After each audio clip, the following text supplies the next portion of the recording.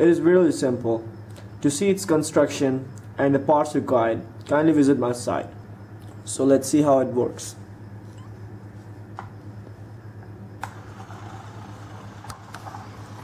Right now it's programmed to turn around and move forward.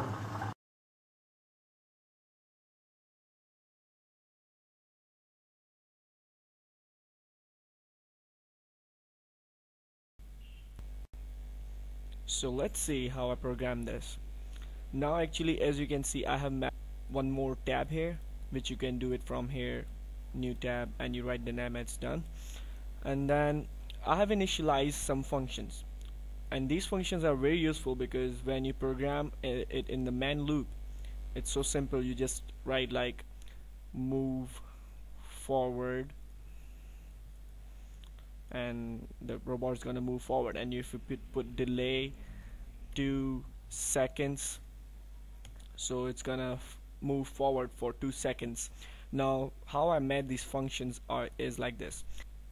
Now as you notice here, the 9 pin and the 5 pin are for the reverse direction of the motors, and the pins 10 and 6 are for the forward directions.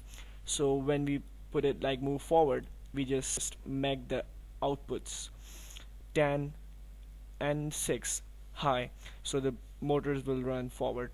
And exactly like that, move backward, we just put the pins which rotate the motors in the opposite direction, keep them high, and put the other pins low. And for the turn left and turn right, now it's tricky. This all code can be different for you because it depends upon you what output pins you're using.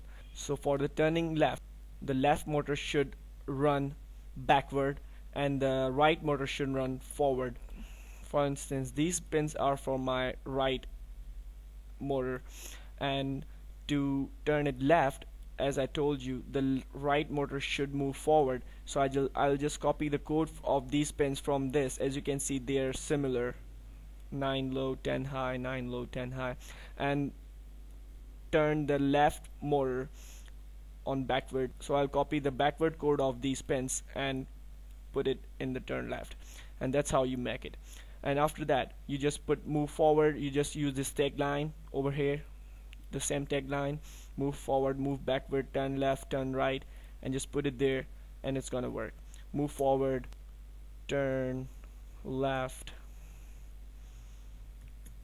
delay, I'll just put it 1300.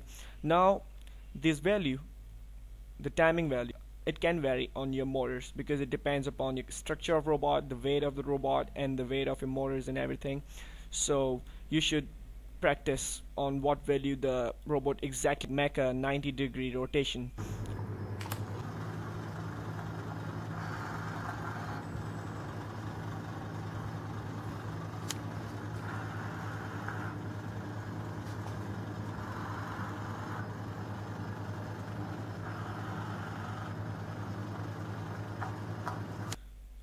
Now let's have some fun. Just put it a turnaround,